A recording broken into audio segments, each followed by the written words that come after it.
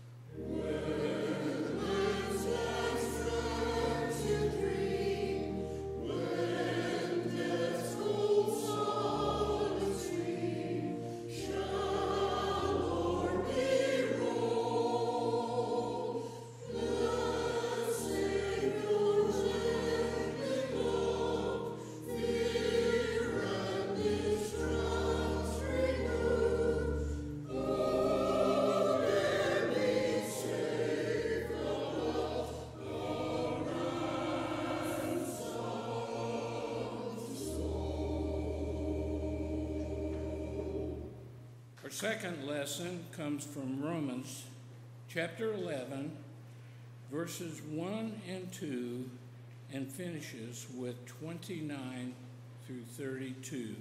Listen now to this word from God.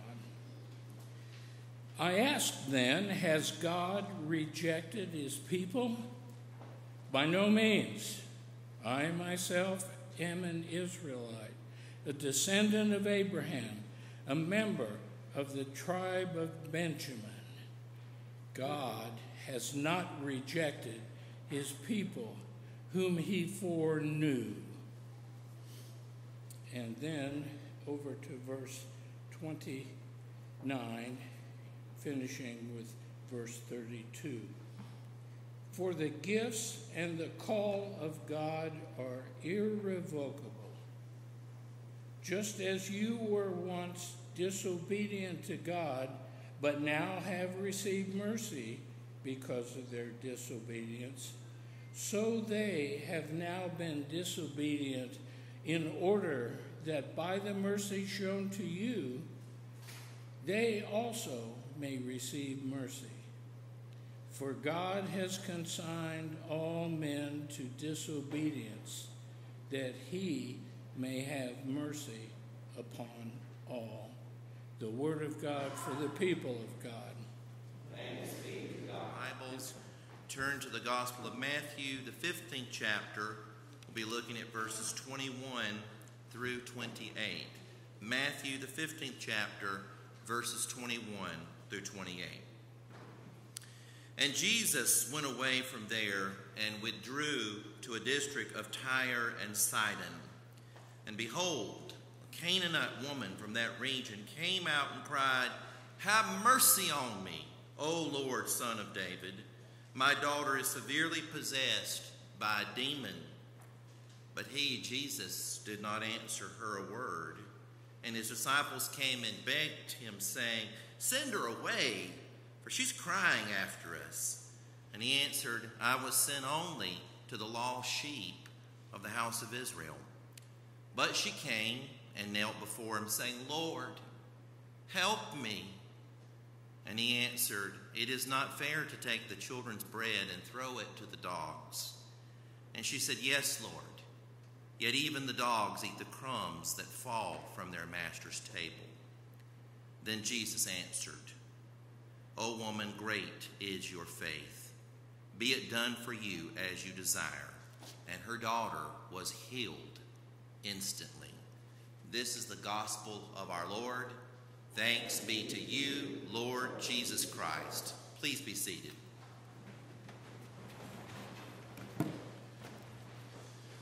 In 1966, Glenn Sutton and Epic Records producer Billy Sherrill wrote a classic country and western song called "Almost Persuaded." Before I get to that, you've got a pastor that loves real country music. As George Jones said, real country music. That's what I love. Back when it was known as country and western. Anyway, this song, "Almost Persuaded," is about a married man who, while patronizing a tavern, sees a beautiful young woman and is instantly smitten with her. Forgetting that he is married for the moment, he nearly succumbs to temptation. Listen to the lyrics of this song, and I want you to find the two things that turned this man back from the sin that he was about to commit, adultery. It begins, all country songs tell stories. Last night, I could sing it, but I'm not going to. Last night, all alone in a bar room, met a girl with a drink in her hand. She had ruby red lips and coal black hair, C-O-A-L. Now that's black, coal black hair, and eyes that would tempt any man. And then she came and sat down at my table, and as she placed her soft hands in mine, I found myself wanting to kiss her, for temptation was flowing like wine. And I was almost persuaded to strip myself of my pride, almost persuaded to push my conscience aside. And then we danced, and she whispered, "I need you. Take me away from here and be my man." And then I looked into her eyes, and I saw it, the reflection of my wedding band. And I was almost persuaded to let strange lips lead me on. Almost persuaded, but your sweet love made me stop and go home. Did you catch the two things that made him stop? The first one was the reflection of what? His wedding band. Every wedding that I've done, if we use traditional vows, we have a part where we bless the rings. We bless the rings.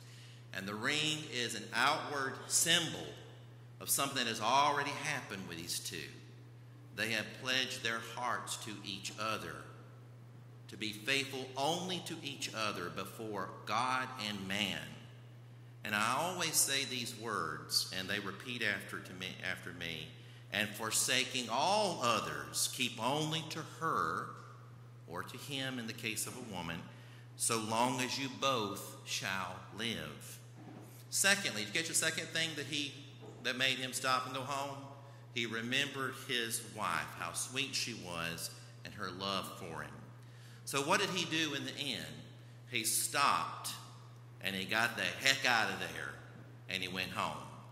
Listen, he fled the scene from the ruby red lips and the coal black hair, and he came home where he belonged, to his wife. Church, today I've got to tell you something. Sometimes the reasons why we fall into sin is we put ourselves into situations that we ought not let ourselves be put into. And listen, it takes real courage to get out and to leave. It's not cowardly. In fact, it's brave. No, this is not for me. I'm getting out of here. I'm extricating myself from this situation, which is inviting me into sin. Today we're going to talk about Genesis chapter 39, a story in which Joseph is going to be falsely accused of trying to rape his master's wife. We're going to notice from the text over and over again something really special, that it was, quote, Yahweh who was with Joseph and prospered everything that he did. Now, depending on what version of the Bible we use, and the Lord was with Joseph. But I want you to know something. Sometimes we got to pop the hood on the engine of Scripture. 8 times in this chapter, it uses the sacred name for God. And in fact, the Joseph story is the longest one in Genesis. It covers from chapters 37 to the end of the book, chapter 50. This is the only time in that entire story that Yahweh is specifically mentioned 8 times. So what does this tell us? There's a very close relationship between the Lord God and Joseph. All right? A little sidebar about Yahweh. When I was growing up in a Southern Baptist church, I had never heard of that word. And I was a freshman at North Greenville College, and I was in the Old Testament class. I heard Dr. Billy Walsh talk about Yahweh. I thought they were making this up. I said, you know what? I would have known if this was the name of the God of Israel. You can't imagine the hubris of a young man, right? You know, I would have heard of this, but I was so ignorant. Modern rabbinical Jewish culture judges it to be forbidden to pronounce this sacred name. In prayers that faithful Jews pray, they pray with substitutes for Yahweh. They will pray to Adonai, which is my Lord. They will pray to Elohim or Eloheinu, our God. And then sometimes Jews are quite clever. They'll come up with a substitute called Hashem, which means that name. That name. Remember the slogan of Greenville lately? Yeah, that Greenville. Because there's like 35 states with a Greenville, but we're supposed to be that Greenville. So next time you tell an out-of-stater where you live, you say, yes, we live in that Greenville. Well, this is that name, the name above every other name. And Jews hold it to be too sacred to use. The point that Genesis is making here is that Yahweh is very close with his servant Joseph. And we're going to learn why. Because Joseph remains very faithful in everything he does. The way that Joseph lives his life, even as a slave in a foreign land, Egypt, reveals Joseph's character and integrity as a person. Joseph maintains the proper respect in all his relationships to his God, his earthly master Potiphar, and his relationships with his peers. Scripture records that Joseph is efficient, diligent, and faithful. There is a symbiotic relationship that is at work here. A symbiotic relationship. God honors Joseph because Joseph honors God. Did you catch that? God is honoring Joseph because Joseph is honoring God. In fact, it is through Joseph, his servant, that God honors the covenant promise that he made to Abraham. He told Abraham, I will bless you, and all nations will be blessed by me through you and your descendants. See, this prophecy is coming true. This is Egypt. This is Egypt. And Joseph, who is the great-grandson of Abraham, is going to be the agent of God's blessing for these people. Scripture says that God prospers everything that Joseph did. From the time that Potiphar made Joseph the head of his household, blessings started coming in to the entire household of Potiphar. Potiphar must have wondered, who is this boy? And who is his God? Because ever since I've got this boy in my household, everything is better than it has ever been. Who is this mighty God? Potiphar would not have known. He would have known who Osiris was and other Egyptian gods, but he would have never have heard of the God of Israel. So here is sermon lesson number 1.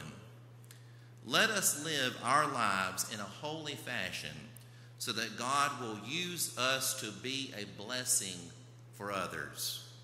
Just like St. Francis said, Lord, make me a channel of your peace. We cannot be used by God as a blessing for others if our life is choked with sin and temptation. Secondly, I know that you want me to get to the juicy part. Come on, Pastor, come on. Can you talk about the seduction that Potiphar's wife used to lure this strapping young man that Scripture says was handsome and good looking? Now, Doug, in the contemporary service, he read a different version. Joseph was well built and good looking. Pastor, can you get to the juicy parts? Can you describe Potiphar's wife's ruby red lips and her coal black hair? And can you describe Joseph's tanned body? Ooh-wee, can't you picture that cover on the Harlequin romance novel? Well, this pastor hates to burst your fantasy bubble, but Potiphar's wife's appearance is never mentioned. Funny, because it does say two things about Joseph: that he was handsome and good-looking, or well-built and good-looking. So it's not that the writer is opposed to stating what someone looked like. It's just Potiphar's wife's description isn't given. You got to wonder about that. I think it's a testimony to the fact that it doesn't matter how she looked. She was not for Joseph. She belonged to someone else, right? And speaking of not telling us details, we never learn her name. She's Potiphar's wife. There's never a name given to this woman. And I've thought about that, because in the telling of this story, every one of us could drop in the name of any other person. If we don't set boundaries, holy boundaries, we can invite ourselves into troubles. So I think that might be why her name is not mentioned. Now, as far as seduction goes, what seduction? Potiphar's unnamed wife just repeatedly said to him something like, "Come to bed with me." Or in the King James, "Come lie with me." The New Interpreter's Bible Commentary states, "Foregoing all preliminaries." There was no preliminaries. She presents the matter in terms of power rather than love, of command rather than seduction. You see, here's what she's thinking. This boy's a slave. He belongs to my husband. Therefore, I can command him to do what I want him to do. Think about that disgusting attitude. Because he's a slave, his body belongs to me as well as his soul. Disgusting. She thinks she can order this slave to do whatever she commands. But Joseph understands something differently. He tells her right off, "Listen, my master has put me in charge of this household, and my name is the equal to his. In this household, the name of Joseph and Potiphar have equal weight." Boy, that's pretty bodacious for a slave to say. And then he says, "All things in this household have been given to me except for one thing, you. And you are his wife. You belong to him." So you think about that. Joseph answered it with stating the power relationship meant nothing, because he was the one who actually had been given the power by the master. So he didn't need to obey her command. Secondly, he says to her, "Plus, this would dishonor my master, and it would dishonor my God. This is not for me to do." You see, Joseph's conduct was written in his heart. He didn't need to stop and have a think-see about what he should do. He didn't need to say, would you stop and I'm going to go talk to a rabbi about this. Is this permissible? He knew instinctively that this was wrong. He saw the reflection of her marriage even if she didn't see it. Even if she didn't see it. In this case, Joseph has internalized the Word of God. Sermon point number 2. God's Word is most effective when it is written in your heart. As the psalmist says, I have hidden your word in my heart that I might not sin against you. Dear church, it's not enough to intellectually know God's word. It's not enough. We need to go well beyond just studying it and memorizing it to what I call the application phase. So what are you going to do with this word? How does it apply to you and the way you live and the moral choices you make? And in fact, we need to live Scripture and breathe Scripture and therefore become Scripture. You've heard many preachers say it, that the way you're living your life right now is the only Bible that some people will ever read. The way you're living your life is the only Bible that some people will ever read. And if that be the case, what would our life tell people about our God? Our life is an open book for anyone. And what is your life bearing witness to? What is it? That's very important. The next thing that I want us to know is that today people so trivialize the role of the devil. Hollywood has transformed him into a character that you'd want to have a beer with. They've transformed him into somebody that's a fun guy. No, and no. Let me tell you what I feel about him. He's evil. He's a tempter. He's a liar. He's a deceiver. I don't want him in my life, and I don't want him in my family's life, and I don't want him in your life, and I don't want him in your family's life, and I don't want him in my church's life. We must not take for granted that we are strong enough by ourselves to deal with him. No. 1 Peter 5:8 warns the devil's attacks are very real, and he's always probing for the weak area. Listen to what it says. Be alert, be on watch. Your enemy, the devil, roams around like a roaring lion looking for someone to devour. Church, do not underestimate the devil's power of temptation by putting yourself into a position of vulnerability. Stay well grounded to God through his word and his Holy Spirit. The last thing that I want to point out to you today is what action Joseph took when he was in a situation where he was confronted by sin. What did he do? He left. He got out of there in a hurry. Now, let me ask you something. Was that a cowardly thing to do, church? Let me ask it again because I didn't hear many of you. Was that a cowardly thing for him to do? No.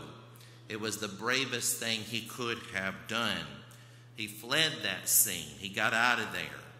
He remembered God's commandments. Church, we need to be more like Joseph. We don't need to just run away from sin. We need to pursue righteousness and the fruits of the Holy Spirit. Paul was always so concerned with young Timothy. So he said in the letter that we call 1 Timothy, but you, Timothy, man of God, avoid all these things. Strive for righteousness, godliness, faith, love, endurance, and gentleness. Church, when you and I face temptations to sin, remember that we're not alone. Never forget that the Holy Spirit lives in our hearts, and the Holy Spirit is God within us. Paul reminds us of this in 1 Corinthians. But God keeps his promise. He will not allow anything, allow you to be tested power to remain firm. May God help us all to be more like Joseph, faithful to God's commands in our lives. In the name of the Father, the Son, and the Holy Spirit. Amen.